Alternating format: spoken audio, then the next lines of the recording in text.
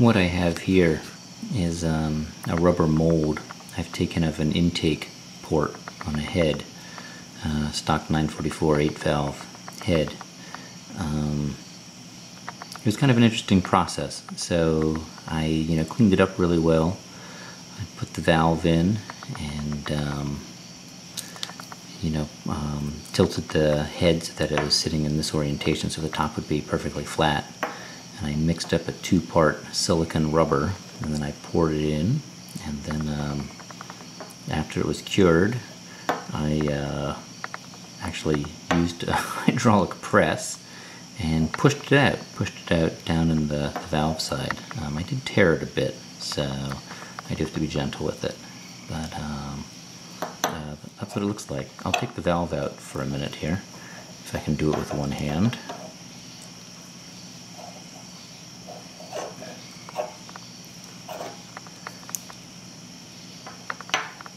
There we go. I don't know how much of this will show up on the video, but I can certainly see where there's some room for improvement from a good porting and polishing job. So, a few things I want to point out. First of all, you see this casting line on both sides, so that's where the casting was kind of rough and protruding out into the wall of the passageway. So it made the negative indentation here. So certainly that could be smoothed down and help.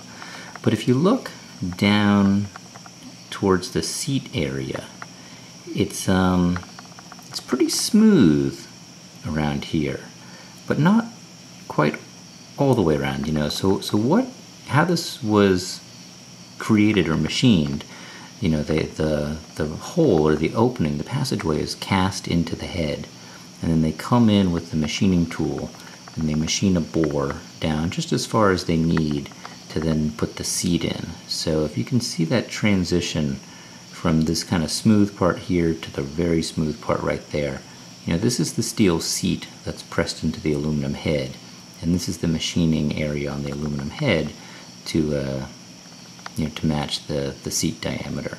But it only comes in so far, and then it just kind of bottoms out into the casting. So blending the casting into this would probably help. And then this is where the part that hits the valve, obviously. If we look at the top, we can also see inside the hole, that's the depression that the valve guide makes. If you cut down the valve guide or machine away the valve guide some, you do create a little bit more area for the air passageway to go to, because then it would be the valve stem all the way up. But I'm not entirely sure that's going to buy you a whole lot if you're doing porting work. I think the biggest thing that people say is this tight radius, the bottom wall radius. So the air has to come down this way, and as the air goes over this curve, the air is going to try to separate. So it's going to create like a little vacuum pocket, or the air is not going to flow right next to this curve on the bottom part of this valve. So trying to improve this transition, making it a larger radius, things like that, that probably is going to give you good gains. Also looking at this, on the bottom side, it's actually flat on the bottom. I think maybe you can see it right about there, or maybe if I hold it this way, it's actually a little flat there, and rounding that might help that transition. The biggest or the most interesting thing to me is really, I had never really thought about how the valve interacts with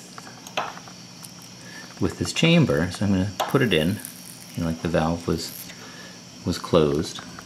So, and the valve's all the way closed. It's obviously well seated like that. But let's say the valve's open 50 thousandths of an inch. That's about that much, which it shifted on me a little bit. Well, that's probably about 1/10 of an inch. So that's 100 thousandths of an inch. That's probably about 50 there. The big thing that I realize is that that's such a small opening on this side of the short radius side. that no air is going to flow through this side of the valve. All the air is going to go to this side of the valve. So anything we can do, so I don't know, rough guess, maybe 1/3 of the valve here. So, looking from here to here isn't going to have any air flowing through. So at 50 thousandths lift, you're only going to be getting air flowing through this little back edge right here for maybe 2/3 of the valve. And at full lift, which I have a caliper here to measure, this is set to about 460, which is about the full lift of the 944. So it's about, say that's, approximately full lift on the valve.